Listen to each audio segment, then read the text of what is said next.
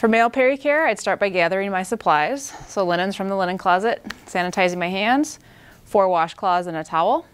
Then I go to the resident room, knock on the door. Hi Lee, I'm Myra, I'm gonna be your CNA for the day. I'm gonna just wash up your bottom.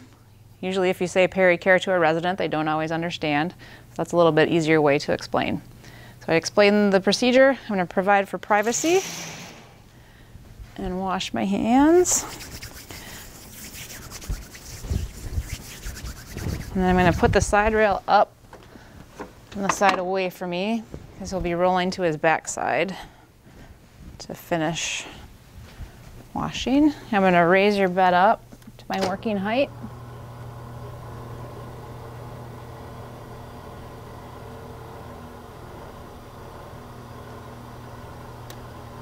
Okay, and I would take his basin and get some warm water there.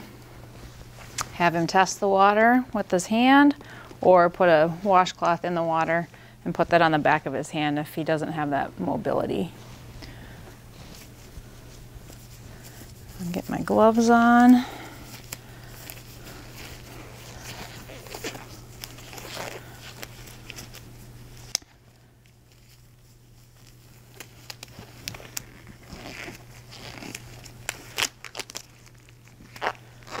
And we can put all 4 washcloths in the water.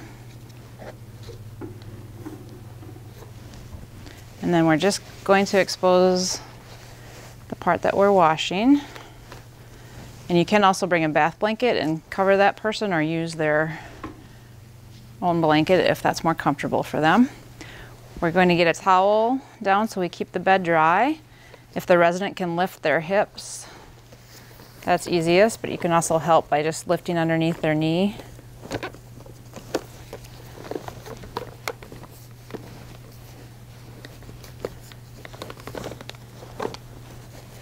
And keeping them covered.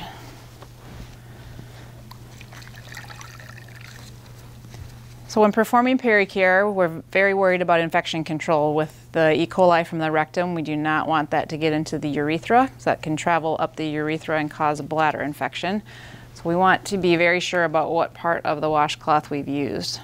As I put soap over the entire washcloth, I'm going to fold that into 4 and then keep my thumb at the corner. So that will allow me to use different areas of the washcloth, but then I know I haven't reused the same area. So with the male, I'm going to start right at the urethra. If the male is uncircumcised, I'm going to bring the foreskin back, and I'm going to start right at the urethra, and I want to cover as much surface area as I can, so I'm going to kind of go in a circular motion. So I make sure that I get the scrotum clean, and when I get down towards the rectum, I'm going to take my washcloth and turn it over to another area. So again, I'm going to make sure that I get the groin folds and underneath the scrotum. And every time I get to the rectum, take another area of the cloth. Okay. And make sure I get everything. So once I've used that, I'm going to put that right in the linen bag because we don't want that to be used again. And I'll take the rinse washcloth. Again, it's folded in 4. I have my thumb at the corner so I can lift those edges.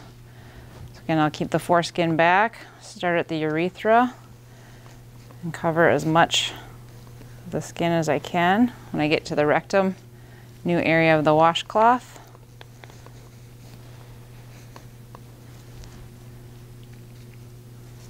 Make sure I get the groin fold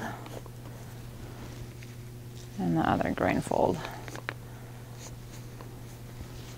Doing okay, Lee? So I'll put that in the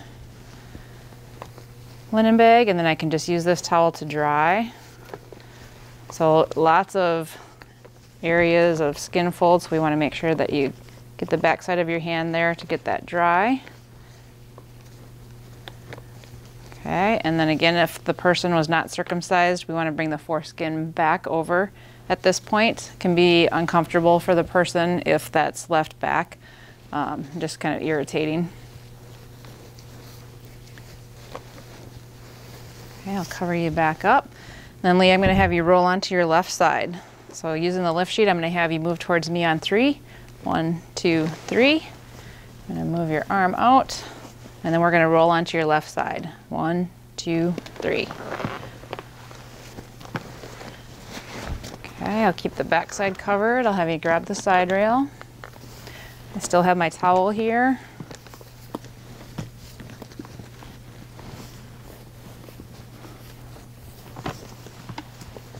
I'm going to just expose the area that I need to wash.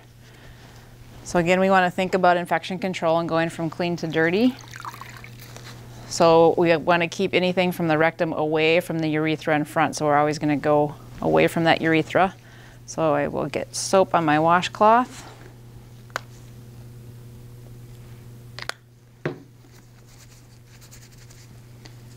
Hold it in 4 again. Put my thumb at the corner so I can lift those edges up. So if I'm still going from urethra towards the rectum and clean to dirty, I want to start on the outside of the buttocks. Flip my washcloth over. Go to the other side. Flip my washcloth over. And then wipe the middle as many times as needed. If the person has had a bowel movement, you can always use disposable wipes. It's a little bit easier than using multiple washcloths. But I'm going to throw that right back into the linen bag so it doesn't get used again. And then I'll rinse in the same manner. And again, you should be looking for any skin issues. The coccyx is the main area that people will develop pressure ulcers. So we want to make sure that we're observing that carefully. So again, urethra towards the rectum, the outside of the buttocks, and then the middle. Still going in that same direction away from the urethra.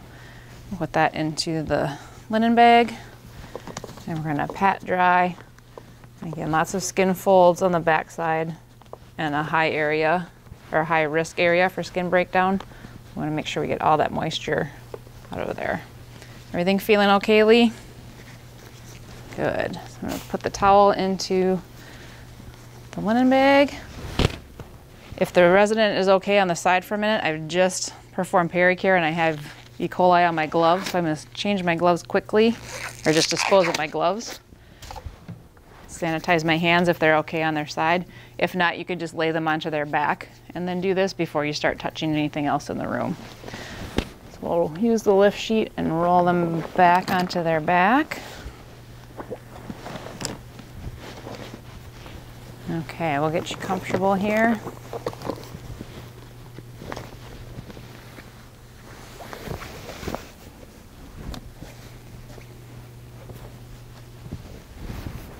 Okay, you laying okay?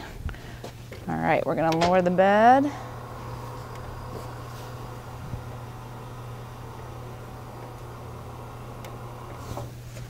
Okay, we'll get the side rail down on the other side.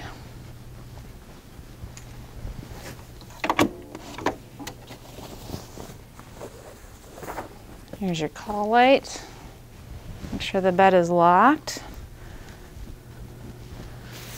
Get the dirty linens off the bed. I'll open up your curtain again. And then when I dispose or wash my basin, I want to put gloves on again because I did pericare. There's likely E. coli in the basin, so I'll put gloves on again, bring that to the sink, dump it out, wash it with soap, rinse it and dry it and put it back where the resident keeps it. We got the bed lowered. Then I would wash my hands and then report any skin or pain concerns to the nurse.